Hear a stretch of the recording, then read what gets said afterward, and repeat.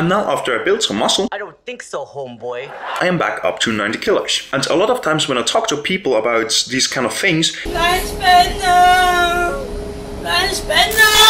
they know that they need to eat more protein. General people know about protein nowadays, but they don't have an imagination how much they should eat. This is what I'm gonna show you in this video. So let's pack our things and go to the grocery store and get 200 grams of protein and pack this in a full day of eating that I'm gonna show you now. Let's go. And by the way, in the end, I'm gonna show you something that I've been eating the last 3 years that really has been the game changer in my daily kind of protein intake solution or strategy. Almost should be forbidden, like it's a cheat hack, so to speak. But more to that after grocery shop. So oftentimes when we eat out of this shit here, then it's either one of two reasons: because we're bored or we want to see what's new. Whereas it should actually be because we're hungry, because that's the normal way how we should eat. First there's hunger, then we eat. Not because we want to see what newsflash we have in the fridge. And believe me, I struggled with that as well. Because when I first started my fitness journey, I was over 120 kilos heavy. I didn't do any sport. I didn't move. I was just drinking, smoking, partying, and all the things that I'm telling you now are bad for you. For sure, I was eating fast food. I am nowadays as well, but not in that excess. And if you want this athletic look, like this athletic performance as well, then there's one key thing that changed my life completely when I found out about it.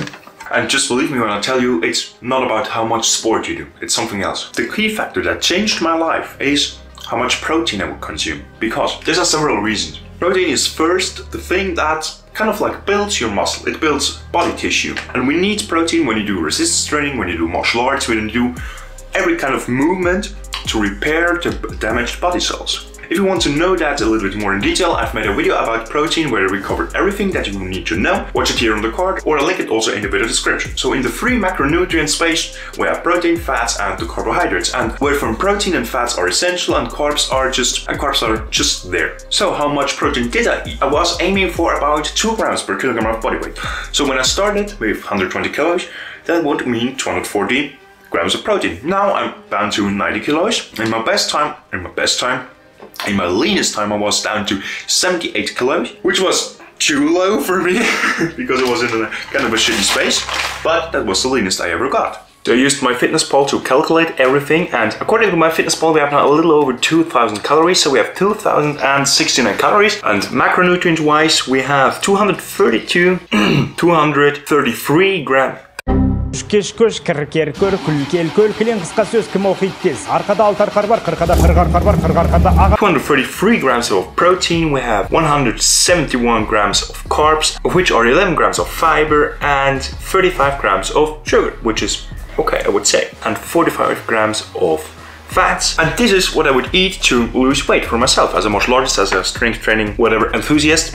And let's go through it. So what we have for breakfast is pretty standard. It's 75 grams of oats, we have a handful of blueberries, we have 100 milliliters of milk, and then 2 scoops of whey protein powder. This is to bring you through the day, to start the day right, because oatmeal is like the kind of energy that you need in the morning. It's a great source of fiber, it's a great source also of protein, and with the blueberry you have some antioxidants, you have some anti-inflammatories that's pretty useful when you do a lot of strength training and a lot of sparring, a lot of hard training. You have some fiber here in it as well, and also vitamins are awesome in the blueberry. What you can have as a rule of thumb, berries that are blue or red are most of the time lower in sugar than the other colors. So for example, a banana would be very high in sugar, that gives also a lot of energy, but here we don't need it necessarily because I'm not like training always in the morning. A banana would be something pre-work. Okay, moving on to the next meal. What we would have is pretty standard. We would have some chicken here.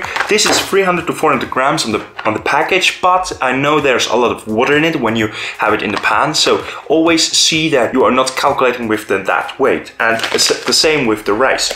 You need to have the net weight and not the brute weight, so to speak. Okay. This here is a little bit more expensive than casual rice, but I'm a lazy fuck and therefore I bought it. This just goes into the microwave and bam bam, it's finished. Then here, what you have as vegetables, something I discovered today. It's a high protein mix, and I mean, it's super comfortable that you have like, oh, I'm actually mistaken, because this here is 300 grams and MyFitnessPal doesn't recognize it. So we have, awesome. This one has per 100 grams, 6.2 grams of fiber, which means these are 300 grams. So we have 18. So we have more than 80 grams of fiber just in this one here by eating this one. That's awesome. It's gonna make us that would be the standard meal. Then what we have for dinner is 3 eggs, some tomatoes that we're gonna chop off, then we have some cotto, some prosciutto, and we're gonna do scrambled eggs. We can add some good seasoning that we can bring it through, and maybe some low-calorie sauce, that's okay. And then as a snack, after training, in the evening, when we are hungry, and you're on the couch with your girlfriend or whatever, this here, skyr or low-fat curd cheese, because this is like a pop. This is like $1 or $2 Swiss francs, whatever your currency is. It has per 100 gram 60 calories, from which are 11 grams protein. This is the good shit here. And then we add for the flavor 1 other scoop of protein powder, and also you can use something like a flavor powder, whatever, but this here is actually kind of enough for me. And after this one here, I tell you, you are not going to want to eat any more sugar things, because it's always the thing, right? You're on the couch in the evening after training, whatever, you're chilling, and then you get this feeling. This here is what saves you then. So now you know, now you don't have any excuses to like eat shit, because this here, this keeps you full. This is good stuff. Natural things, you need those things to have energy for your training. And this in the one or the other form I would eat pretty much every day. On the weekends maybe I do a brunch with my girlfriend, but this is the standard. And the standard is what makes the difference in the long run. For sure you can switch this here with some ground beef. You can switch these here. Let me see. Here I'm a big fan of those frozen vegetables. That's awesome, because these are actually better than non-frozen, because these are picked up when they're ready, so all the vitamins and minerals are in there, and then they're shock frozen.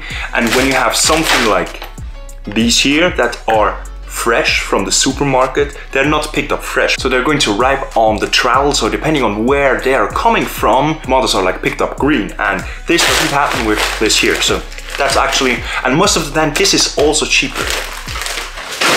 And there's some other thing that I use daily since 3 to 4 years that has been making a tremendous amount of difference. And what it is, watch this video here to find out.